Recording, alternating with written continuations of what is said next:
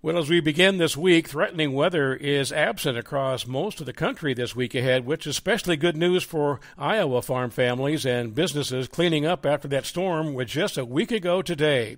Agronomists, by the way, are assessing if any of that flattened corn in Iowa is far enough along that perhaps it's salvageable for silage. We'll keep an eye on that.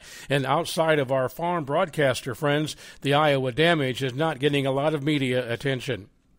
We'd look for December corn to hold 325 this week, and November soybeans holding 885 if selling appears. Now, the top end looks very close to where we are at current levels in our view. This is the Bottom Line Report. Hey, don't let up hanging those dust bags this summer. Remember to ask for Python livestock insecticide dust from Whitex. It controls numerous livestock pests, including flies, ticks, and lice. It's easy to use, and it's approved for lactating and non-lactating cattle, sheep, goats, and horses as well, from Whitex.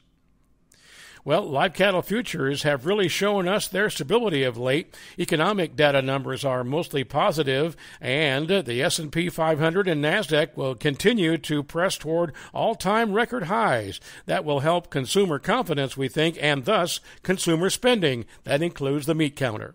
And that's the bottom line. I'm Mark Oppold, wishing you a profitable day.